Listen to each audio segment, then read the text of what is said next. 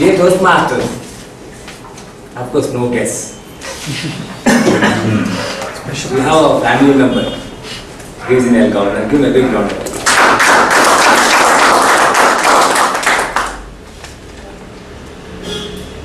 You might have completed your academics and got a job.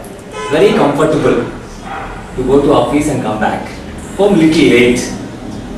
And your wife or husband might be standing at the door and threw a question.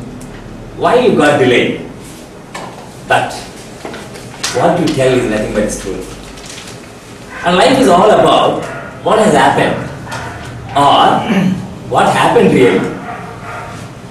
We are all very good in storytelling. Of course, Toastmasters are very effective than normal people. I agree. I manage my family life. The skill that I got in Toastmaster Advanced Storytelling Manual, I use regularly. I never have a regret. I don't have any trouble at my house. My wife always tells me, how come you every time you come with a simple story, I never get it out. I'm not sure. But Toastmaster, understand.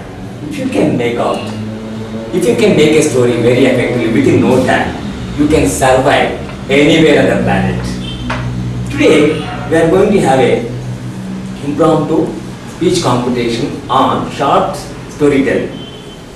I know that people always remember beautiful stories. It could be from your childhood, high school days, or anything. Here the challenge is, you don't have much time, but I know that you can prepare a story.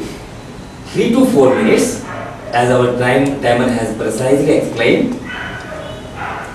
The rules of the contest is, once again, as Toastmasters International strongly recommends, don't use politics, religion and sex.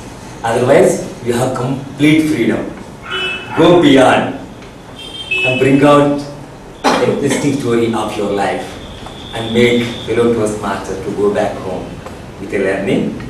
I am eager to speak or listen. On this note, I would like to hand over to Master. Any question? Yeah. Stories only from our life?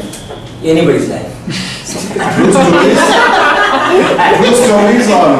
True stories are made up stories. Fiction or fact? You can go back to Kramaditya or Aurangzeb or to your college days or elementary school days. No, fiction or fact? Anything. Story. Any story. Story is fiction. Any questions? Okay, be fact also. Any question? Fact.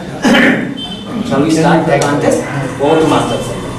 And here the twist is, now please fasten your seat belt and get ready. Anyone can be called. The choice is Tabletop. randomly. Yeah, you can pick.